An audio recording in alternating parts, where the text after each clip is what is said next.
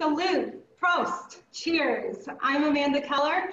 I'm the lead brewer at Big Dogs Brewing Company, and I will be co-hosting our mixology adventure today alongside Mark Steele, the owner and operator of Restaurant Hospitality Institute.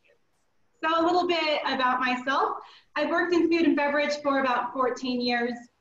I've been a bartender, mixologist, bar and restaurant manager, and now I am in manufacturing and production. So I graduated with a hotel administration degree from UNLV. From there, I moved on to the Master Brewers program at UC Davis. I am currently a member of the Institute of Brewing Distilling and a member of the international nonprofit Pink Food Society, as well as their Las Vegas chapter leader and one of the founders. So I'll elaborate more on my journey later on, but now I'm going to pass it over to Mark so that he can give us a little bit of an introduction and we can get some cocktails in our hands. Excellent. Welcome, everyone.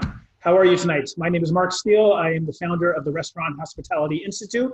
I'll speak a little bit more about that in a second, but I basically have been in Las Vegas for about 45 years, grew up in the restaurant business. I opened up big resorts like Bellagio, Encore, and opened and operated restaurants all up and down the strip for maybe about 15 to 20 years. Grew up in the restaurant business, started out as a busboy in my family's restaurant as I was growing up, but we'll actually talk a little bit more about that as we go on. I'm a fourth generation hospitality specialist. Actually, my great great grandfather was one of the original brewers of Guinness way back in the day.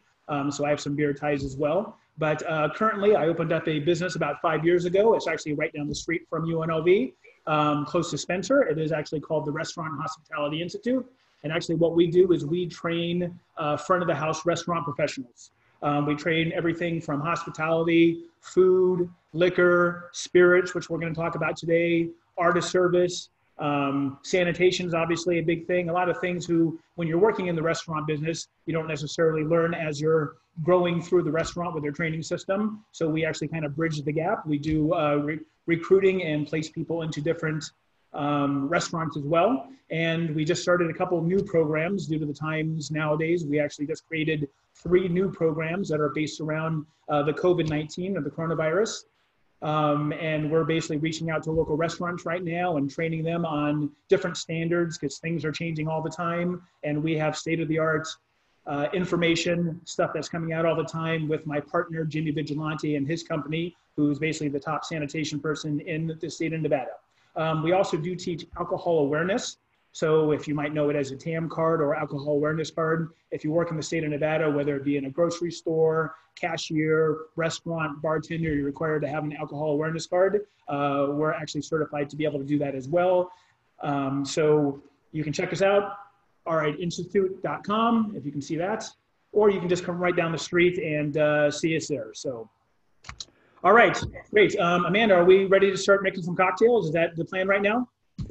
Absolutely, Mark. Let's make it happen. Let's get going. Everyone's like, it's 5 o'clock. Come on, let's have a cocktail. So, yeah. All right, well, welcome to my house. Obviously, we're all doing Zoom in the comforts from our own home right now. So this is actually, Casa de Steele. This is where all the magic happens. And this is some of the training material that we do for the school.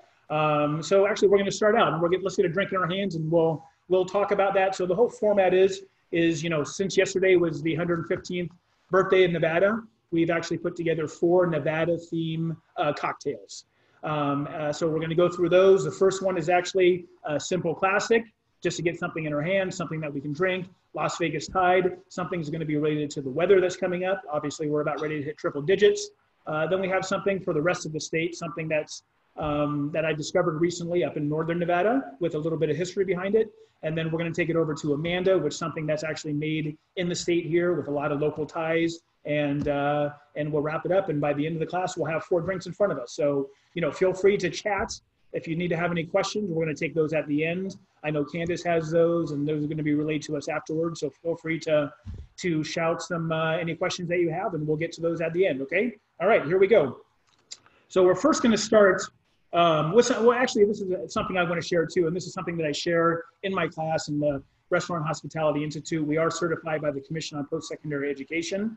And one thing about hospitality is, everyone can sell a drink, everyone can sell food, and you have your chef and you have your menus. But what's really going to separate you a lot of the times is, is your hospitality. And how are you going to separate yourself from other people selling the same product?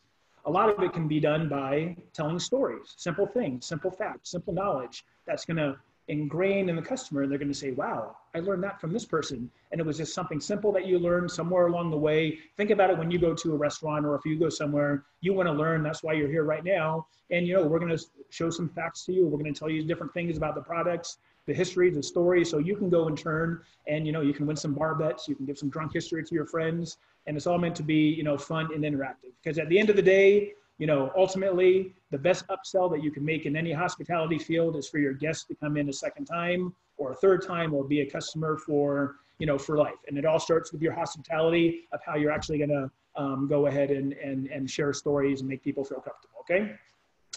All right. So the first thing that we're going to do is actually we're going to make a classic one, nice and simple, Jack and Coke. And this is entry level, but we'll start at the bottom and work our way up. And coincidentally, today is actually also International Whiskey Day in the entire world. International. That's why it's international. So we're going to have a whiskey in our first couple drinks. We have decided something that's we've chosen something that probably everyone has behind their bar. So we didn't want people to go too crazy in getting stuff, but we have a nice bottle of Jack Daniels here. I don't know if you can see it with the glare, but everyone should know what a Jack Daniels looks like. So we're going to make a simple Jack and Coke. So let's start with just one of our glasses here. We have a glass, and let's go ahead and fill it nice. This is going to be something we're actually going to build inside the glass. So we got our glass with ice. It's always important to mix stuff with a proper balance of everything that the drink is supposed to have. So, it is important to use a jigger with different drinks. So we're going to use, I believe we have 2 ounces of Jack Daniels in this one.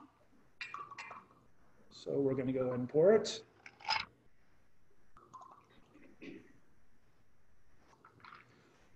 If you're in quarantine, maybe you've already had a little bit more, maybe you want a little bit more, but this is a good start, is 2 ounces.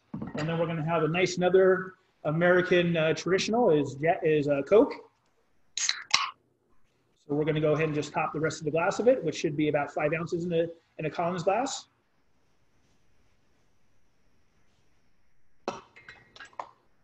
And then we're just going to go ahead and mix it up inside the glass. We don't want to shake it up. Too much ice will melt and dilute the drink, and mix it up. All right, so here we go. That was a simple one. Hopefully everyone's able to do that. So cheers. Here's our first drink. And let me give you a little hint also on service, because that's what we do at the Restaurant Hospitality Institute, is when you're serving a drink to someone, obviously you always want to make them a drink first, but now it's just me, so I can just make the drink for myself. But when you're serving a drink for someone, we're also very prejudiced towards people who are right-handed. So when you're serving a drink to someone as a bartender or as a server, you always want to place it to the right-hand side of the guest. All right, so I'll go ahead and give it to you right on that side. Go ahead and take it. Excellent. All right, cheers. We'll go ahead and sip it, and then we'll talk about Jack and Coke for a little bit. Nice robust drink for us to start out with. I hope you have some food in your stomach already. So Jack Daniels was first mentioned in, looking back in the history in 1907. And the reason why is because bourbon and whiskey are pretty strong, robust drinks. We'll talk a little bit more about the difference in bourbon a little bit later. But the whole reason was to mix it with Coke is to make it a little bit more drinker friendly for people who didn't always just want bourbon and just want to drink the bourbon. It obviously originated in the South. And so, Coke and Jack Daniels kind of have very, very similar qualities into it. Caramel, strong and robust. The carbonation cuts right through the alcohol. But, it's a very, very good combination for it.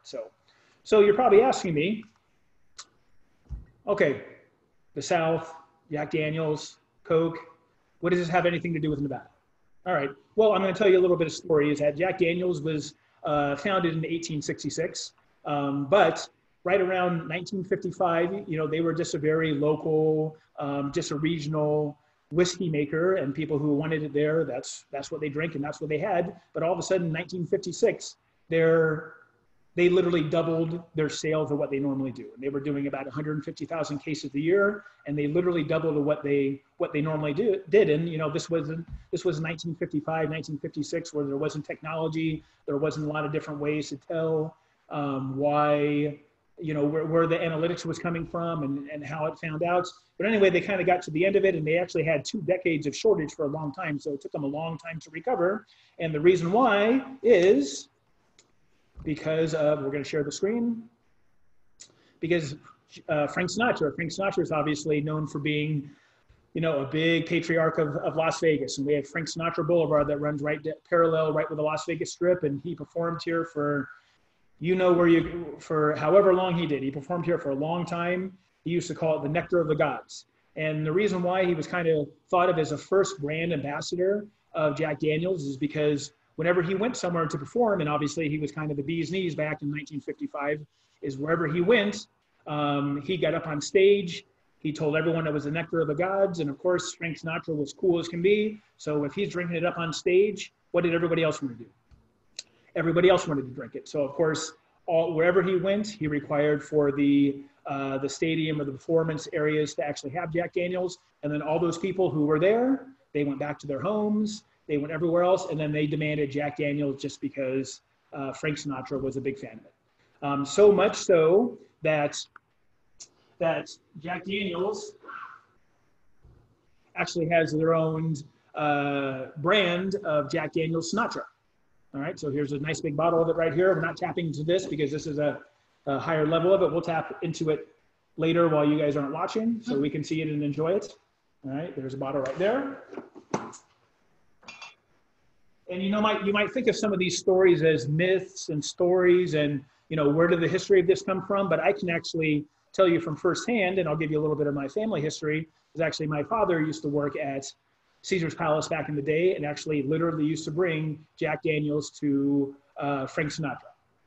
And right before he went up on stage, he have to put a case in his dressing room and he would drink it right before he went on there. So you can see there's a picture of myself and my dad at a restaurant that he went to here in Las Vegas for his 100th birthday, and that's a little bit of history with tying all of us together. So another couple fun facts about Jack Daniels that I didn't know until I was preparing for this webinar here is you can actually, if you want to stump your local bartender, you can actually call it a Lemmy if you want to ask for a Lemmy, L-E-M-M-Y.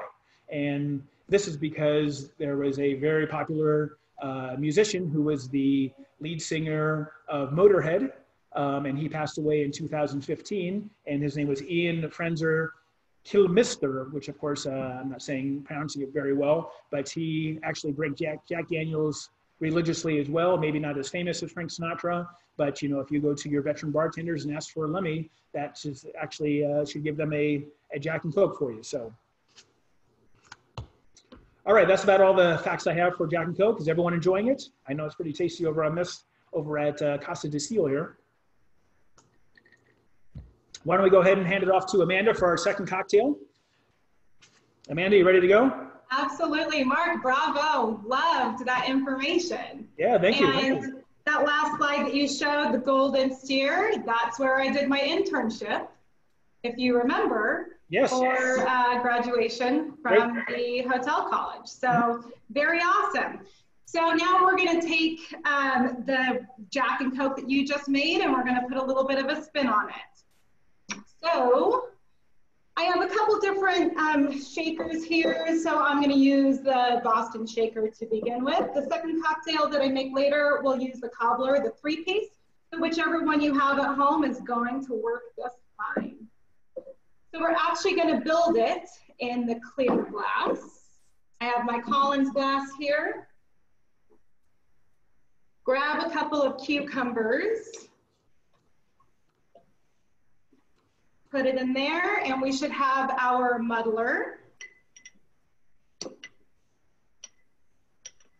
And we're going to give that a little bit of a muddle. Break down the cucumbers.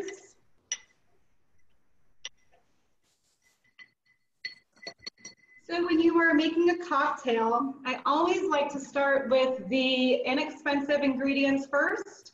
So that way, if you make a mistake when you're building it, you can toss it out and start it over and you're not having to throw out your Jack Daniels. So on this one, I'm going to get out my jigger here. And this is a pretty old vintage one, has a leather handle.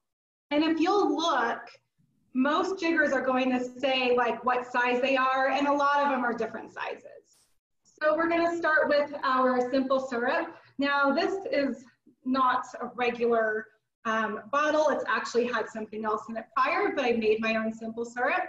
And I just used 1 cup sugar, 1 cup water.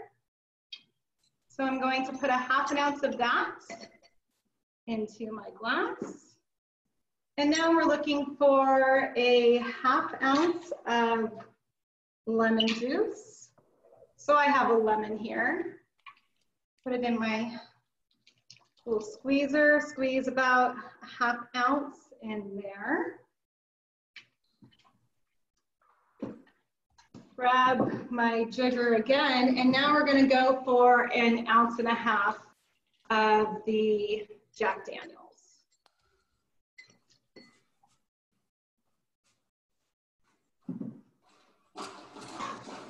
We're gonna add some ice.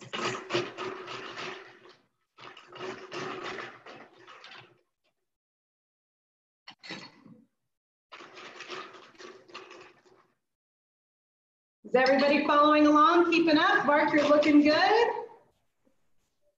We'll put the tin on, flip it over, have the glass to our back, and we're gonna shake it for about 10 seconds. Give it a shake, good shake. Shake it like you mean it.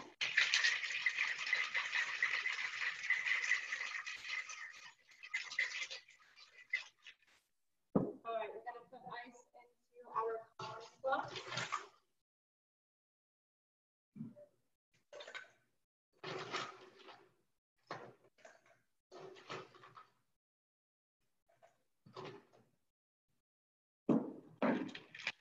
We're gonna pop that open. Now I'm gonna grab my Hawthorne strainer and we're gonna strain it into the Collins glass. And I have to say, this is delicious on its own. But now we're gonna grab some Coca-Cola.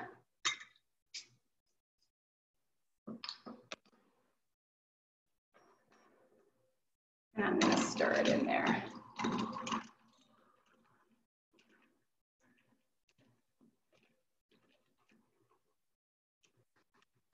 So for a garnish, if we want to get fancy, we can take that cucumber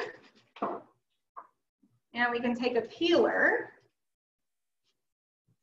We can peel off some of the cucumber. We can just grab a toothpick.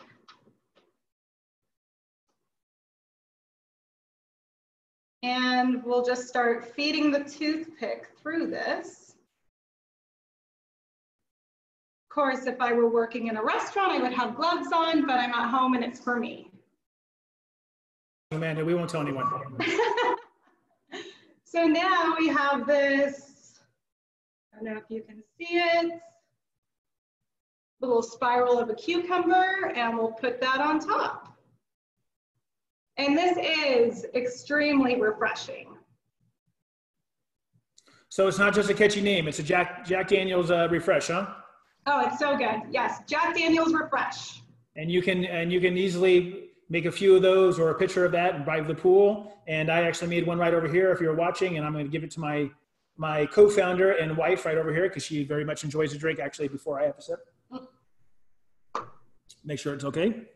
Yeah, so now we have a couple cocktails in front of us, so we can go ahead and talk more, I guess, about me and my journey in the beer industry. I do get a lot of questions about how I got into brewing, and it really all started back when I was attending UNLV and I was working in the food and beverage industry, and I like to drink beer, but more than that, I really had a curiosity as to how beer was made. And so I started to do some research, and my research led me to the Institute of Brewing and Distilling. It seemed to be, if you wanted to be a brewmaster, that needed to be on your resume. and that is located in England. And so I knew that I probably wasn't going to go to England. However, UC Davis had their Master Brewers program, and that Master Brewers program did lead you up into the exams for the Institute of Brewing and Distilling. So as I was attending UNLV, I looked into the prerequisites for the Master Brewers program, and of course there was some microbiology and biochemistry prerequisites and heat mechanics and physics and math requirements. And going to the hospitality school, I had taken astronomy and biology for non-majors. So I decided to postpone my graduation from UNLV a little bit to take the prerequisites for UC Davis. And I was fortunate enough to be accepted, but I was waitlisted as they only accept 40 students a year into that UC Davis program. So after graduation from UNLV, I was able to go to UC Davis and learned under industry greats, Dr. Michael J. Lewis and Charlie Bamforth, who at the time was the president of the Institute of Brewing and Distilling, and spent some time out there and graduated from the program, at which time it was really important for me to move back to Las Vegas. This was 5 years ago. The beer industry is still emerging and still expanding here, but even more so 5 years ago. So when I got back, I did a short internship for Bad Beat Brewing. And 2 weeks into my internship, I was hired on at Big Dog's Brewing Company. And I've been with them for 5 years. And to my surprise, 4 months into being hired at Big Dog's, the brewmaster of almost 20 years left the company, which left a spot open. And I was promoted to lead brewer, which is where I'm at today. So very, very exciting career for me. And as I mentioned before, I'm also a member of the Pink Boot Society. So that's an international nonprofit that was started here in the United States. And its main goal is to assist, inspire, and encourage women in the beer industry profession to further their careers through education. And about a year ago, we did not have a Las Vegas chapter. And myself and Linda Lovelady of Lovelady Brewing, we decided it was time to start a Las Vegas chapter. We have 12 members, and now we raise money for scholarships for our members. And that's a big part of what I like to do on my spare time outside of brewing. So cheers, everyone. Cheers, Amanda. Great story. Congratulations on all the success. Thanks, Mark. And just to, go ahead. Now Picon Punch time, I think. Picon Punch. Well, actually, I want to share a little bit more about Jack Daniels and bourbon, actually, kind of give the people some more information than just the mixing the recipes. So, you know, we'll talk about Jack Daniels for a little bit. And actually, I'll tell a little bit about how Amanda and I know each other. And this is also important as everyone's growing in their career, students or alumni. You know, Amanda and I actually met when she was actually a bartender and I was working on the strip somewhere, and we got to know each other. And before you know it, we just stayed connected in each other's networks. And now actually, every time that I have a graduating class, I bring them right over to, that's part of the program, the RHI, and we go over there and Amanda takes us through a tour of the brewery. So it's pretty amazing. It's something that, it's not something you get a chance to every day, is actually go to talk and deal and meet with the brewer and actually see what they're doing and see their passion. So kudos to Amanda in her career and how far she's gotten so far. So I'm going to chat a little bit more about Jack Daniels since we're on there. It's actually the oldest registered distillery in the United States from 1866. And if you can do the math, which I was talking about with Frank Sinatra, 1955 is when their sales peaked. So they were basically making Jack Daniels even almost 100 years before it really became popular. Right now, it's 10 million cases sold every single year in over 170 countries. You know, you'll see the number 7 on here. The number 7, no one really knows what it means. Maybe Jack Daniels does, but you know, there's a bunch of different stories and you can read different things about what it actually does mean, but no one actually really knows.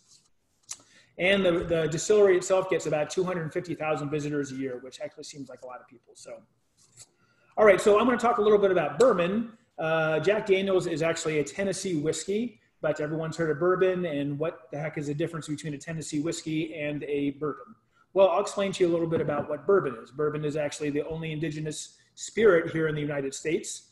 The history comes from whenever the Revolutionary War happened and we signed the Declaration of Independence. We were actually right along the coast, all the 13 colonies, right? And then all of our forefathers were thinking, well, how the heck are we going to start building this country? Now we have this country. Now we're ready to grow. Now we're ready to build. So what do? They have to start traveling west.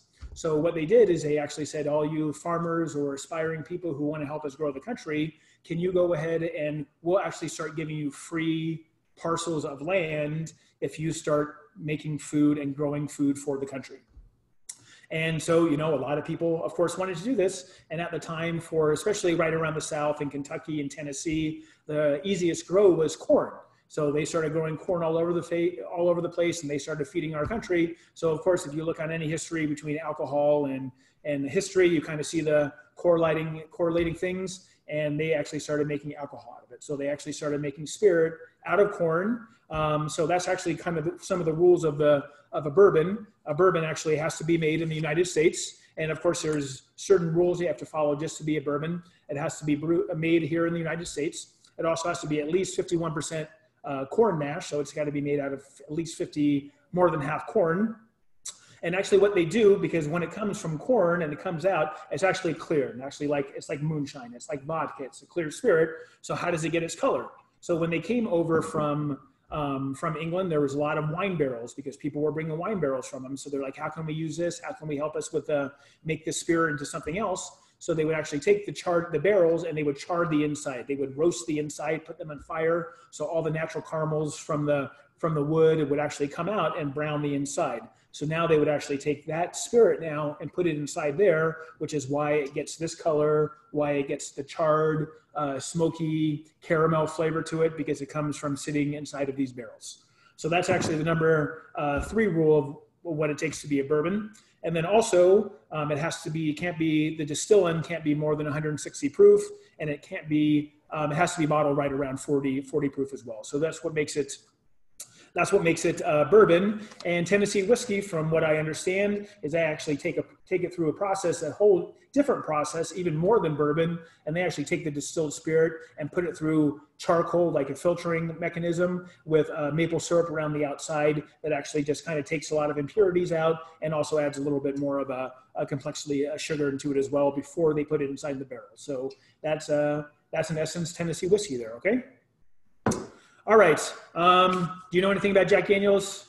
You know, I just did want to jump in real quick and say that bourbon and Jack Daniels barrels really are our favorite to age beer in when it comes to whiskey barrels, because it is new American oak barrels that they use. So they use them one time. And when we're using other spirits, they're using bourbon barrels. So, you know, Scotch and Irish whiskey, they're using used bourbon barrels. So then by the time we get them, they've already been used several times. Even like tequila barrels that we'll get to age beer in are Jack Daniels barrels. So they take Jack Daniels barrels and then they'll age their tequila in it. And so we really do get a nice flavor profile from bourbon barrels and Jack Daniels barrels and aging beer. So it's our favorite. Awesome. Do you want to tell us something about your Jameson program that you have over there too, Amanda? Absolutely. So this is now the 4th year that Big Dogs Brewing Company has been with the Jameson Caskmates program. So originally there were 12 breweries. I think we're up to like 17 or 20 breweries in all of the United States, and we're one of them. And every year they give us about 30 barrels. And we have free reign to age whatever we want in them. And we'll usually premiere those at the Great American Beer Festival in September. So every year they ship us Jameson barrels right from Middleton, Ireland to us. And we usually get them in January, and we have about 10 months to age in them. And so, yeah, we're really excited for what we have going on right now. We have 3 different beers. We really try to mix it up every single year as to the different beers. And so we're really excited for the variation that we have coming out in September.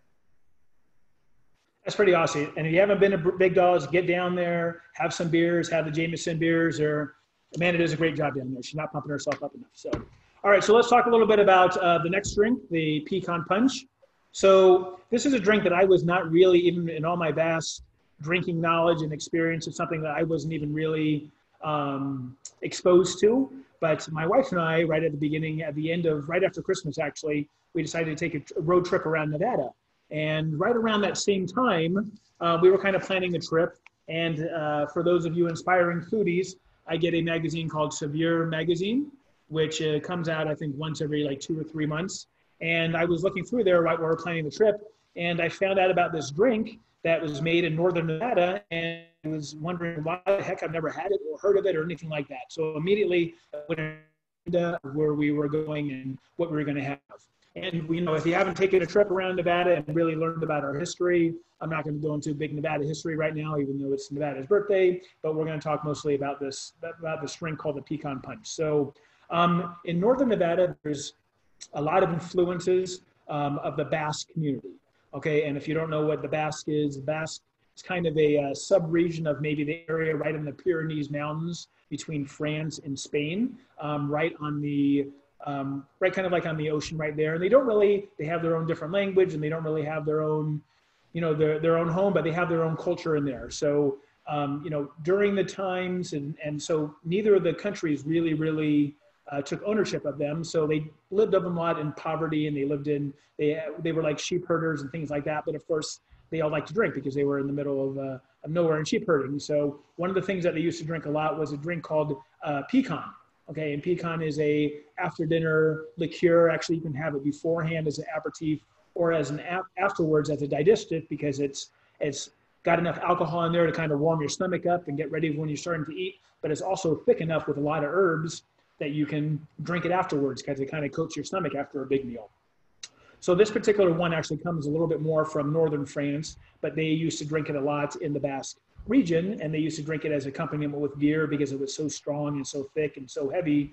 But it also has a very strong essence of distilled orange and orange rinds in there too. So a lot of strong herbs, very thick. You can kind of see my version right here is very thick in itself. And it is very similar to a Amaro that you might find in Italy. But once we started driving right above Elko in northern Nevada, no matter which bar that we went to, no matter smaller hokey doke bar or big bar or big restaurants, every place had this. And I was just thinking to myself, how could I have never heard of it or even knew about it?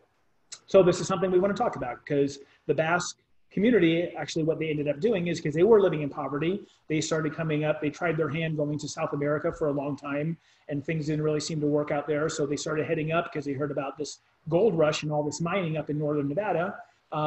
So they went up there. I'll tell a little bit more because I know everyone's waiting for a drink, so I'm talking too much. So they normally have glasses specially made for them, Picon glasses. We ordered some, but we didn't get them in. They're in Louisiana here right now, ironically. But so we're going to use a wine glass very similar to this, so a smaller glass. So the first thing we want to do is we want to take some Grenadine, and we want to go ahead and take an ounce of Grenadine. I'm sorry, about a half an ounce. And we're going to pour it into our glass. And keep in mind, no matter how busy these bartenders are, that they're making you these drinks whenever you ask.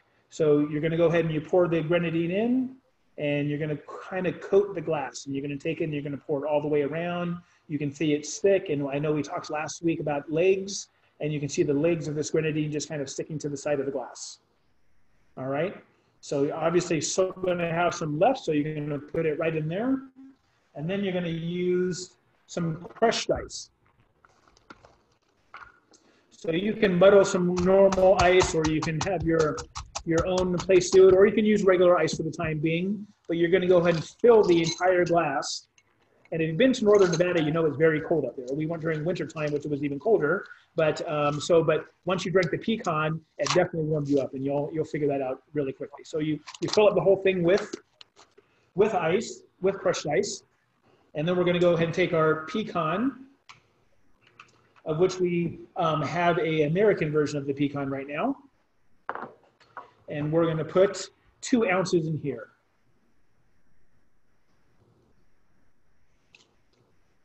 And you can see it's so strong and so thick that it's kind of melting a lot of the ice already. All right, so that's going to go in there. Now we're going to fill it up with soda water, but not all the way to the top.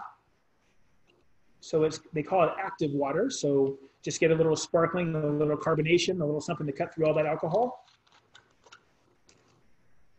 And then, you know, we want to be very sophisticated. So we're going to go ahead and we're going to put some cognac as a floater on top. So I know maybe some of you can see my bottle of Louis that I have right back there. We're not going to use that. We're not going to go all the way to the top, but we got a nice bottle of Cavasse VSOP, very special old pale. And we're going to take this and we're going to just kind of leave it as a floater right on the top. So now we have our drink built. You're just going to do a small mix inside the glass. And again, no matter where you went in Northern Nevada, they treated this like a science experiment. Then on the top, we're going to take our lemon and we're going to take a small lemon rind, just the same way that Amanda really did the cucumber. And we're going to take the rinds and we're going to cut it as a garnish. And it doesn't really add too much to flavor, but a little history of a lot of lemon rinds that you might find are because a lot of people wanted lemon rinds on their drinks 100 years ago or 150 years ago because water quality wasn't that good. So therefore the sanitation for the glasses wasn't that good. So you wanted to make sure that where you were drinking was sanitized, and that was a nice, quick, easy way to do that. So you went ahead and you put the drink and put the garnish all the way around the outside, and you put it right on top, all right? So cheers, we have our pecan punch. I'm gonna serve it to you to the right-hand side, and cheers. And you're gonna go ahead and taste it.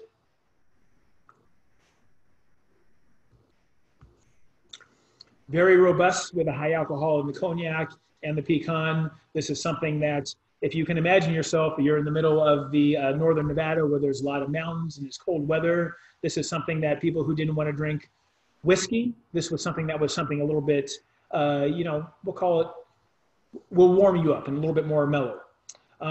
So the history of the Basque community inside of Nevada is that, so they didn't do very well in South America. So they heard about this gold rush that was happening in California. So they said, you know, we got to try our luck up there. So they basically packed up from South America. They went up there. And when they got up there, they started traveling west and they started traveling through Nevada. But they didn't quite make it, this vast community. They didn't quite make it all the way to San Francisco and to where the gold rush were, that they actually kind of stopped right in Nevada where there was a lot of mining going on for us as well with silver, okay? And they said, you know what? We don't really need to go any farther than this. So they just basically, you know, they basically lay down shop right up there, and then they stayed there, and they became these very, very predominant sheep herders because the local community of all these miners that were coming up there, they needed food, they needed warmth with the wool, but sadly, all these Basque community that came up there, they only bought X amount of pecan with them, so they sadly ran out.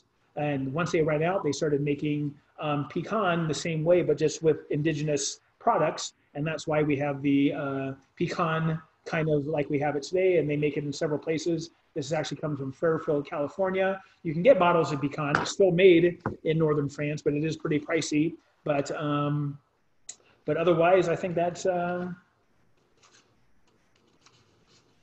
I had to share. I think we have some pictures of some of our trip up there. We'll share the screen.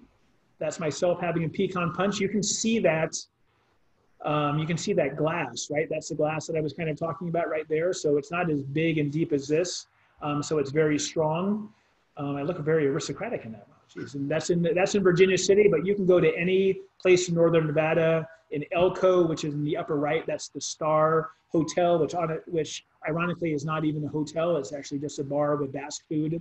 And then, you know, pictures of pecan, and you can see what I'm drinking right there, and 2 bottles on the left-hand side of your normal pecan, which they keep under lock and key, but I guess I was nice enough that they let me take a picture of them. So, but we went to basically in Winnemucca, in Paradise Valley, in Elko, everywhere up there was making this pecan punch, and you would just walk in the bar and you would see bottles of pecan just lined up everywhere. So Very good. All right. Cheers, everyone. Picon. You're going to have that finished by the end of the segment, right? This is my second, actually. Yeah. All right, awesome, Mark. So now I'm going to work on making the red hound for you and talking about the beer and everything that's going to go into the cocktail. So first, before we get to the cocktail, though, it does have Underbite IPA, double IPA in it. So I really want everybody to give it a try first without making the cocktail. That way you can really kind of see the transformation that's going to happen from it just being a beer on its own to a beer and a cocktail. And Mark's drinking it out of a can, which is fine, but let's pour it in a glass. You don't have to, Mark. So that way we can really get the aroma.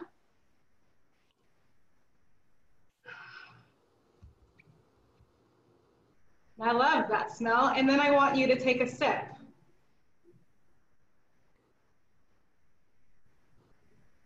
So this beer, double IPA, it's a West Coast style, so it's going to be pretty dry. Does have bitterness up front and should have a lot of hop aroma and flavor. And really the hops that are significant in there are going to add some grapefruit and some citrus. And you are going to get a little bit of pine in there as well. So there are 6 hops that are in here. The 3 that you're really going to get on aroma and flavor are going to be Chinook, Citra, and Amarillo. And so when we are brewing these beers and when I'm talking about grapefruit and citrus, it's not like we're adding fruit to these beers. This is all from the hops. And story behind Underbite. This was actually my very first commercially produced recipe.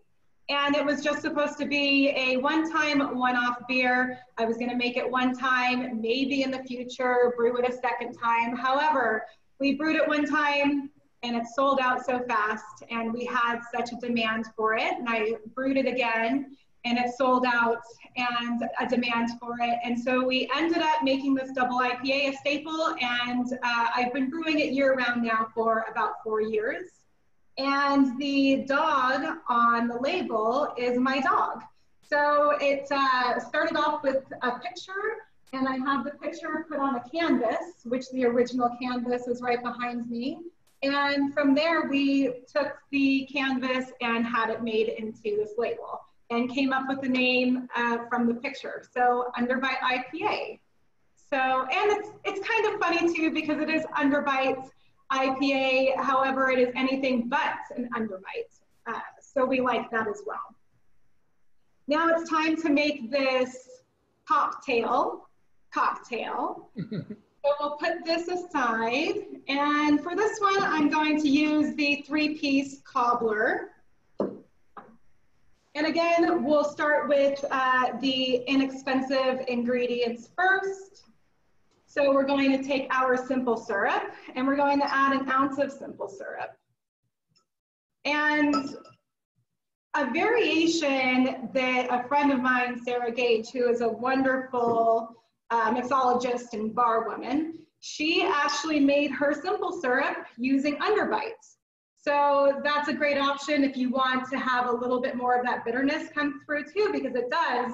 And I actually did make it. It's fantastic. So you can also do, instead of a cup of water and a cup of sugar, you can do a cup of Underbite and a cup of sugar. So a great variation to that. So we're going to use Rudy Red Grapefruit juice, and we're gonna really bring out the grapefruit notes in the beer. So do 1 ounce of that.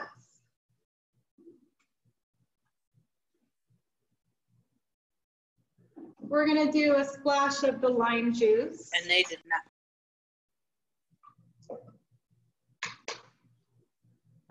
And then we'll take our vodka. And we're gonna do 1 ounce of this. A lot of cocktails you make, it's going to be like 1 part sweet, 1 part sour, 2 parts strong. However, we are going to just do 1-1-1-1 because this is a double IPA, 8.7. So we're going to be adding a significant amount of alcohol when we do add in that double IPA. So I'm going to add ice to my pint glass.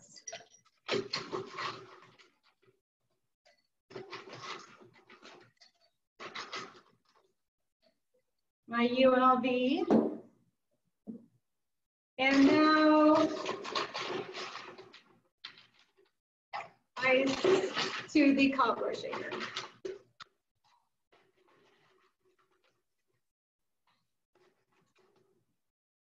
We'll put the lid on here and we'll give it a shake.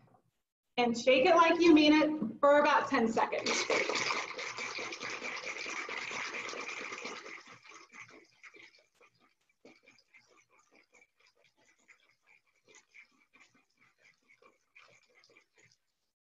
All right. And I'm going to pour these in at the same time. So we're mixing as we're pouring.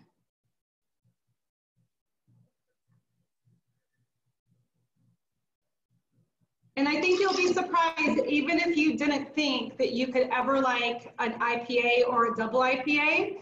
This is a very interesting cocktail. So yeah, let's give it a try. Cheers.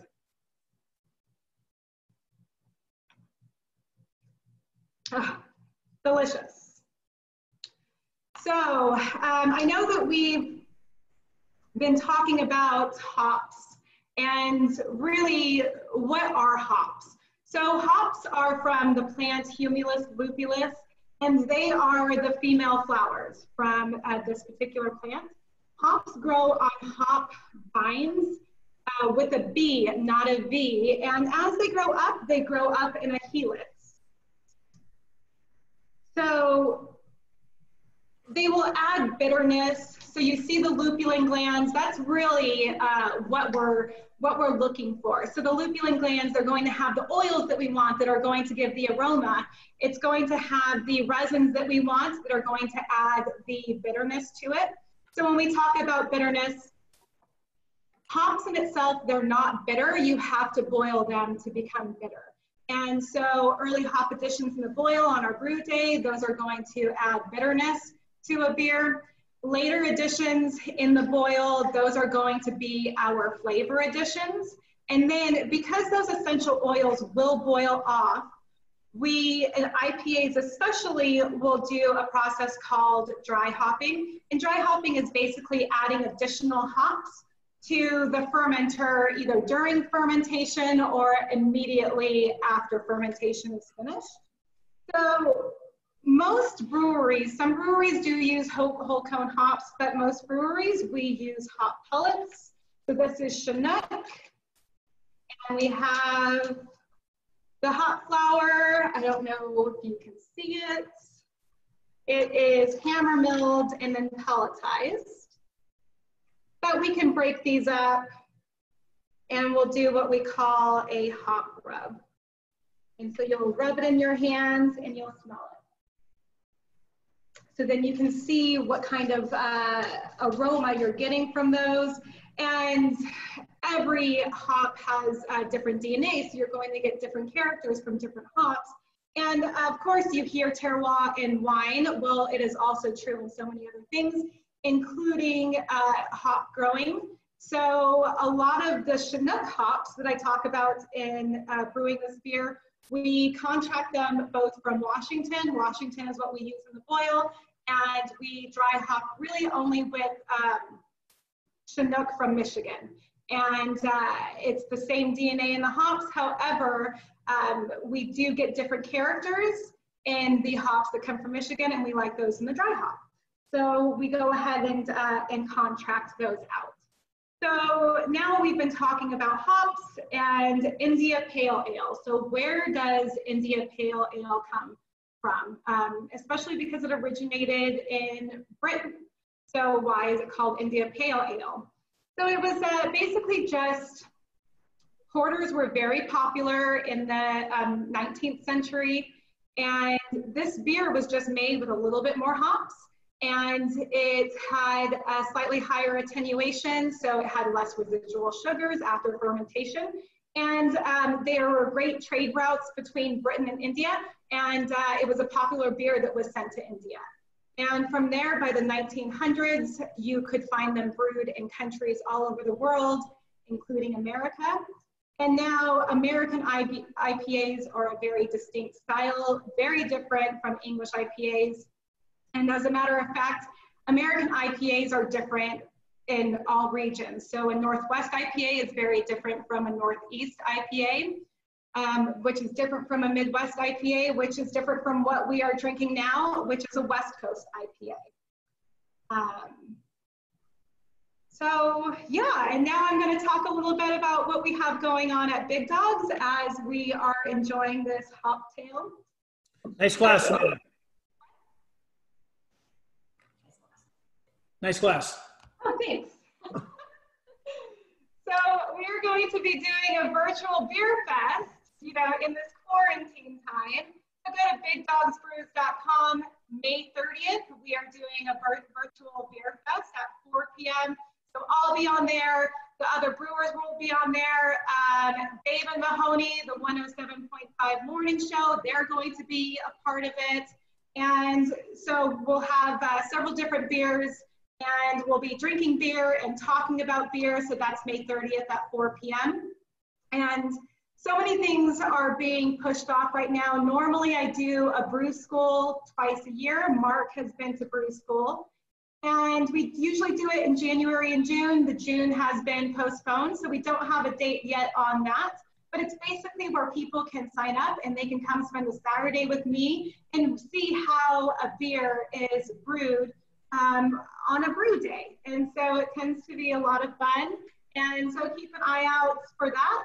And the Pink Boot Society, the local Las Vegas chapter, we do something really fun every November. And I really hope that we can do it again this year. It's called It's Not Water, but it's on Water Street.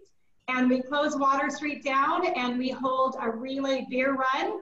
All you need is 4 people that can run a quarter mile each and maybe chug a beer. So yeah, that's what I have going on. We hold beer fests, and so just stay tuned. I think like go to our Facebook page, Big Dogs Brewing Company, and the Pink Boots Society Las Vegas chapter. Follow us on Facebook and Instagram and see what events we're gonna finally be able to hold. Wow, awesome, Amanda.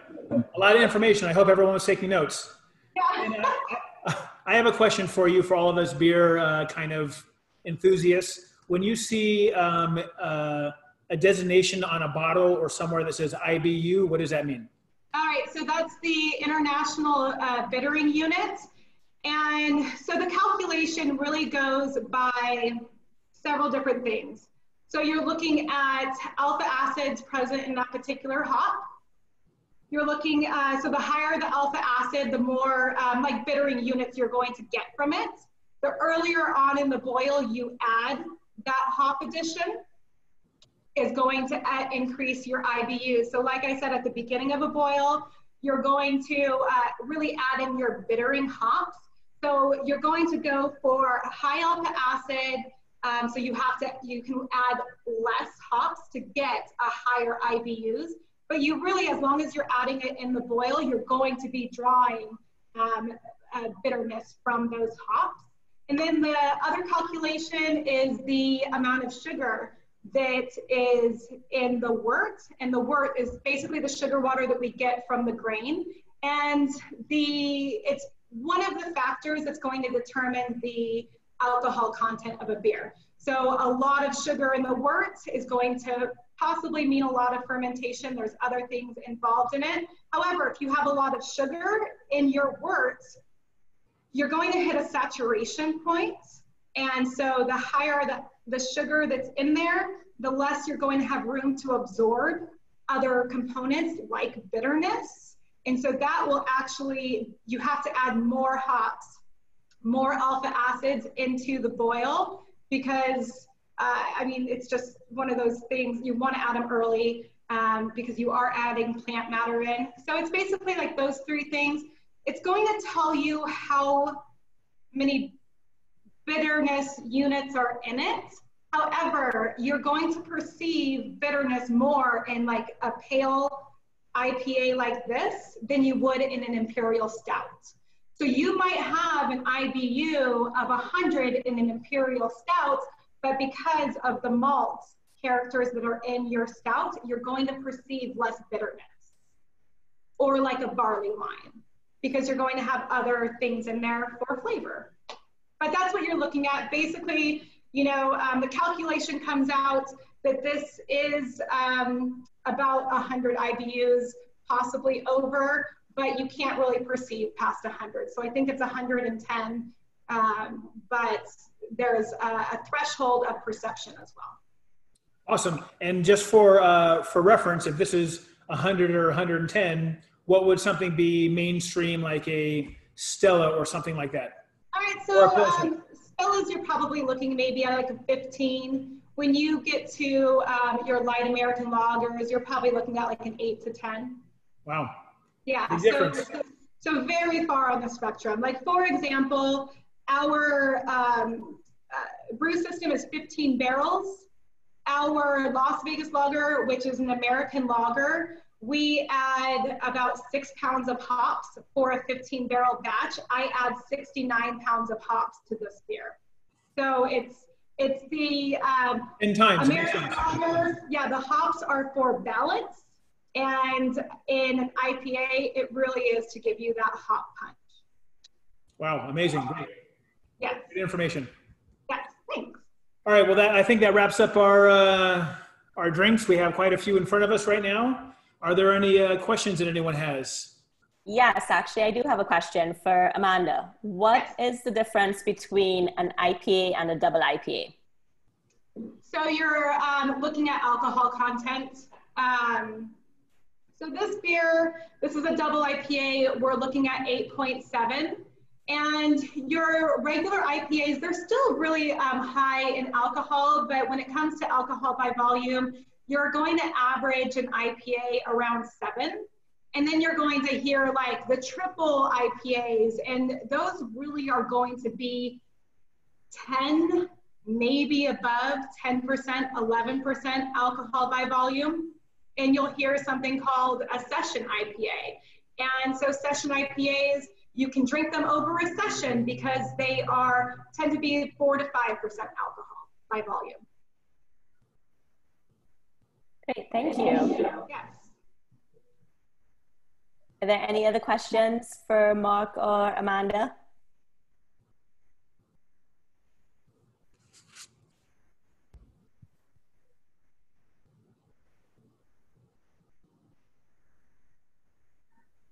But I don't see anything else coming in right now. All right. Well, great. I hope everybody had a great time and learned some stuff and are enjoying our great cocktails. Yes, I have a whole night ahead of us right in front of me right here. And thank you, Mark. Thank you, Amanda. This was so informative and loved all the history, loved the background of everything that you talked about. This was a great session. I can't wait to make some of these drinks a little bit later on this evening or tomorrow. Awesome, we appreciate having you. Thank you. Thank you so much for giving us your time today and coming out to do this for us. We really appreciate it. Go Rebels. Yes, go Rebels. And thank you everyone for joining us today. Thank you for spending your Saturday evening with us. And just wanted to remind you about some of our upcoming events. On May 22nd, we have our 4th episode of Cook Like a Rebel. Chef Jessica Gordon from Chefworks will be showing us how to make barbecue ribs and mac and cheese. So you definitely want to sign up for that. And on May 23rd, our 3rd session of Salud, Prost, Cheers is going to be Got Bears with the Craft House Brewery team. So that should also be another fun day of drinks. So please feel free to go ahead and register for those sessions at www.unlv.edu hospitality/events. And then of course, if you've been taking pictures today of anything that you've made, of any of the mixology that you've done, pictures or videos, please share those with us. We'd love to see what you've been doing. So follow us on social media, tag us in your pictures, and we can be found at UNLV Hospitality or at UNLV Hospitality Alumni. We are on Facebook, Instagram, LinkedIn, and Twitter. So again, thank you. Thank you, Mark. Thank you, Amanda. We appreciated having you guys with us this evening, and look forward to another amazing session with you maybe sometime in the future. We'll be available. Thank you. Yes, Great. absolutely. Thank you. Thank you. Have a good evening, everyone.